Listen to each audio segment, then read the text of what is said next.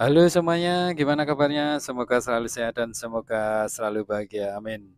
Di kesempatan kali ini saya mau membongkar alat yang saya gunakan, yaitu ini alat pengecekan lampu-lampu yang mati atau mungkin pengecekan lampu-lampu seperti ini. Jadi ini alat yang kalau saya mengatakan ini alat auto volt, jadi voltasenya atau tegangannya nanti menyesuaikan dengan kebutuhan lampu, contohnya seperti ini. Dan alat ini nanti akan saya bongkar apa-apa saja yang ada di dalam sini, siapa tahu nanti Anda pengen membuatnya.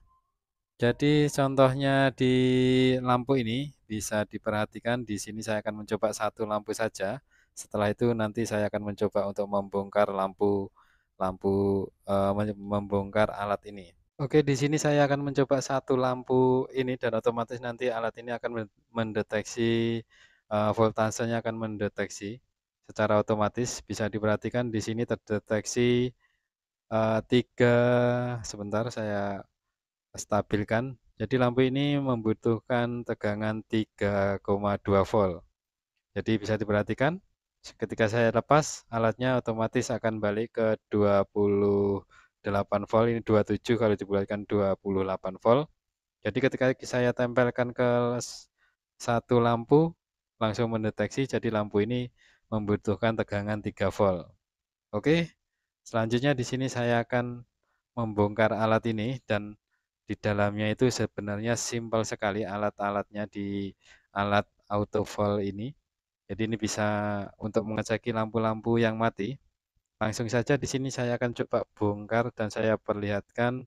Siapa tahu nanti eh, Anda yang melihat video ini mau membuatnya karena ini biayanya bisa dikatakan murah sekali.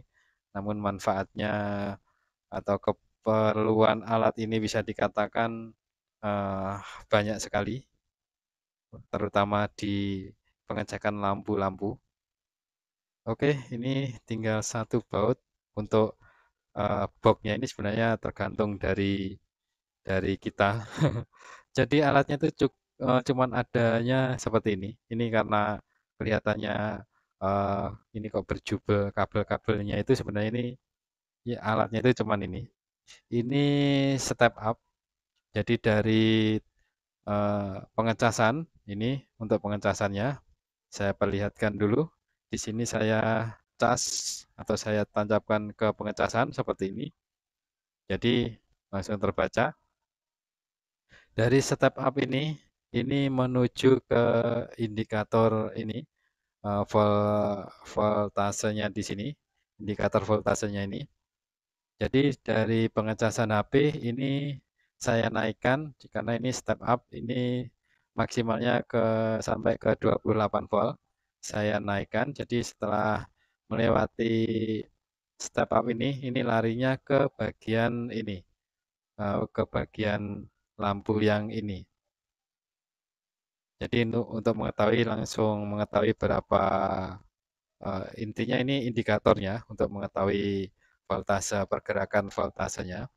Selanjutnya yang bagian colokannya ini saya ambil dari yang satu itu yang kan kalau kalau uh, voltase seperti ini, voltmeter ini ada lampu kok lampu apa itu kabel ada tiga. Ada tiga, satu tiga ini bisa diperhatikan di sini. Ini ada tiga kabel dan ini dua kabel. Jadi di sini langsung yang satu ke yang step up ini dan yang satu ini dari ini langsung dari indikatornya ini. Mungkin nanti saya akan buatkan lebih simpelnya. Jadi pada intinya di alat ini yang dibutuhkan itu hanya ini saja, step up ini saja. Ini step up ini untuk menaikkan tegangan dari 5 volt dari pengecasan itu dinaikkan bisa sampai 28 volt. Kalau ini untuk indikatornya untuk mengetahuinya. Jadi saya akan coba putar bagian potensionya. Mudah-mudahan bisa ini. Saya putar dulu bagian potensionya. Karena tempatnya ini sudah saya lem jadi nanti saya buka-buka lagi.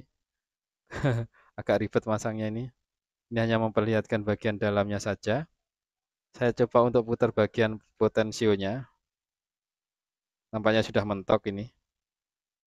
Jadi di dalamnya alat ini cukup simpel sekali, yaitu cuman step up sama ini apa namanya ini ya, voltmeter, voltmeter untuk indikator, dan ini untuk pengecekan yang colokan yang ini, yang pengecekan kabel yang ini untuk ngetes ke alat yang mau kita cek.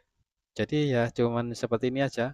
Intinya ini dari pengecasan masuk ke bagian step up. Step up sebenarnya itu bisa langsung kalau misalkan tanpa melewati yang ini.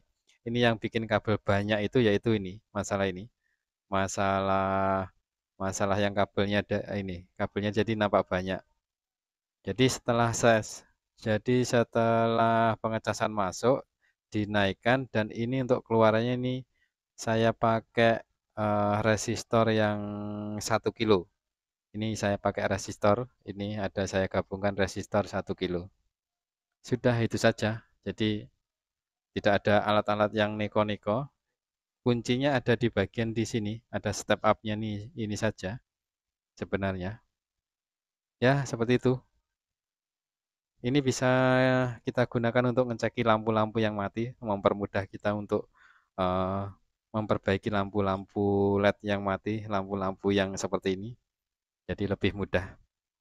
Oke, mungkin itu saja video sekilas gambaran tentang alat ini. Di dalamnya ya seperti ini cuman. Ya wes, gitu saja. Oke, semoga video ini bisa bermanfaat. Terima kasih dan matur suwun.